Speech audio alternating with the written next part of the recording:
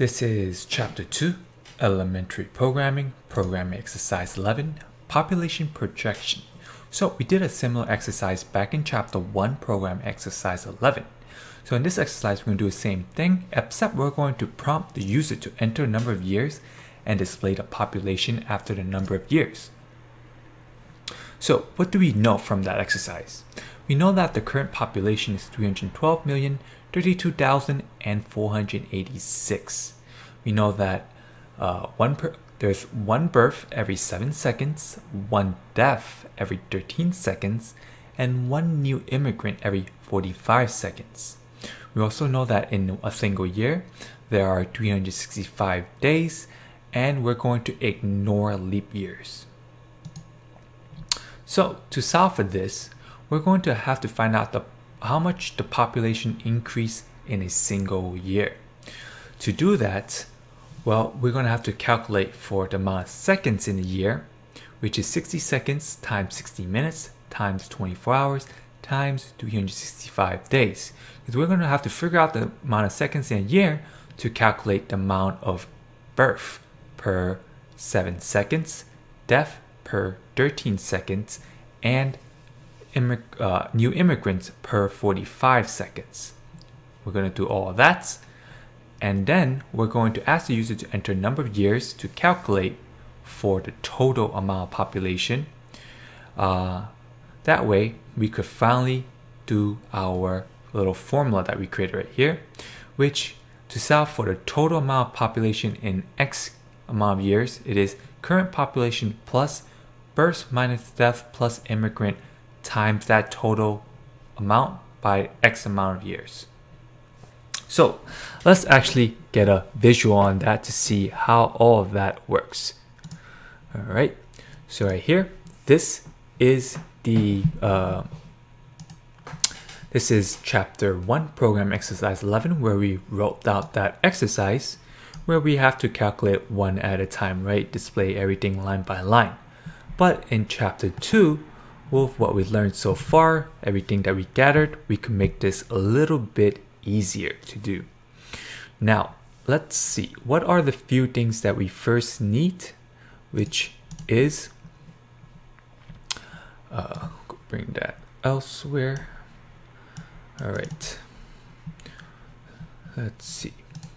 So, what we're going to do is to figure out the amount of seconds in a year, which we're going to create a variable for that, seconds in a year. I'm going to write that right here. Now, to calculate the amount of seconds in a year, we have to break it down like this. We know that there's 60 seconds in 1 minute. There are 60 minutes in 1 hour. There are 24 hours in a day, and there are 365 days in a year, ignoring leap years. So that will give us the total amount of seconds in a year. Next, we're going to have to calculate birth. Birth per year. All right. To calculate for that, simply seconds in oops, no wonder it's not auto. Seconds in a year divided by 7.0. And then let's calculate death per year, which will be equals to seconds in a year divided by 13.0.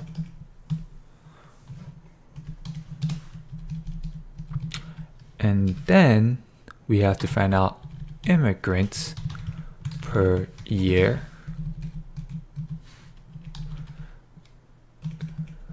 Okay, this should be lowercase. Equals to seconds in a year divided by 45.0. And now that we got that whole thing, what we're going to want to do is to now ask the user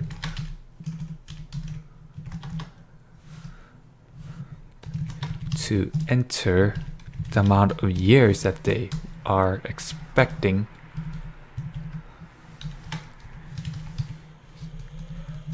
for us to look for in the population growth. So let's see, system.out.print, enter the number of years. Of course, we're gonna have years equals, and you know what, instead of making years a double, we'll make it an int year. All right, input dot next int. Okay, and finally we could calculate for that. So let's calculate that as total population. So total population is equals to, actually I didn't even write down the current population. Let's write that as an int. Current population, because we don't want a fraction of a person. And current population is actually 312 million 32,486. Okay, so that's the current population. So current population will be plus equals, so you're adding all your new value to your current population times years. So we're going to have to find out the birth per year plus immigrants per year plus, subtracted by death per year. All right, and right here it's expecting variable may not identify current population, and I want to get rid of this right here. Okay, finally system.out.print population in years, which is what the user entered, is current population. So let's give that a run. All right. So enter the number of years, 5, and we get population in 5 years. In 5 years is blank. All right, run that again. 5. So we get 325,932,969. And if we were to compare it with this, let's see how close that is. So let's grab that first, copy it. All right, so that is 325,932,969. All right, and that is in comparison with this. So bam, we got the exact same number. All right, except this way, the way we did it, it's much simpler. And I mean, not this one, but this one, the way we did it right here, much more simplified and easier. Did I write this wrong? Yes, I did. Population. There we go. Okay. All right. So once again, let's review what we did right here. What we did is we create several variables which we need, which is the seconds in a year, birth per year, and seconds in a year, or seconds. Oh yes, okay. Seconds in a year, birth per year, death per year, and immigrants per year. And then for integer variables, we create the years and current population. So why did we create all this? Well, first of all, current population, we have to figure out what is the current population, because we're going to add to that current population. years is going to be the variables that the user is going to request, right? User is going to ask, hey, I want to see what the population increase in maybe 10 years, 5 years, 2 years, 3 years, so on and so forth, right? So that variable is storing the year that the user is looking for. Next, let's take a look at this. Seconds in a year. Why do we have seconds in a year? Well, we know that there are 7, or for every 7 seconds there is a single birth. But that's every 7 seconds if we were to add it up to a single year. We're not going to count all the way up to a single year. Instead, we're going to figure out the total amount of seconds in a single year, and then we're going to divide that by 7. And the reason we create a variable for it is because we use it multiple times. We use it 1, 2, 3 times. So why keep calculating this over and over and over again?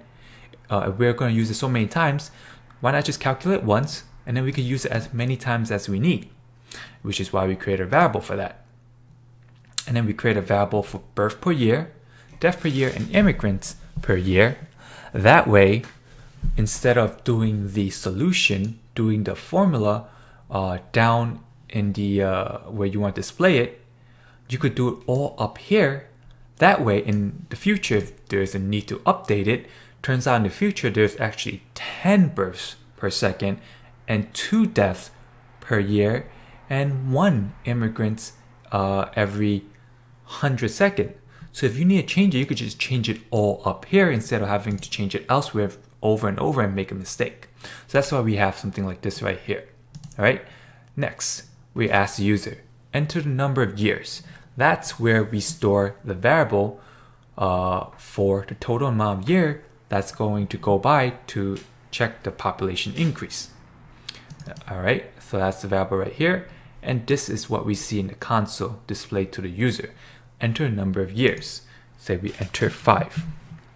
All right. So second we enter that, it's stored into this variable, and we have our calculation over here.